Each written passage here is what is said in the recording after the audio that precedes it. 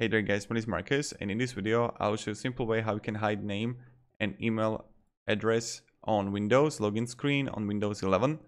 Now if this video will be helpful guys, you can support me with subscribe and also write down below in the comments that this video was helpful. So what you want to do is right click here and click settings. Then when you have it, let's just wait for a while here. You want to go to account.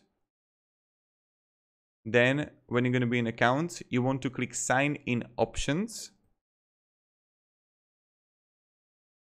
And when you're going to be in sign in options, you want to scroll down below. And then you're going to have like show account details such as email address on the sign in screen. And you can like turn it off and on. So have it on off. So this is pretty much it. And thank you very much guys for watching, and have a great day and goodbye. See ya.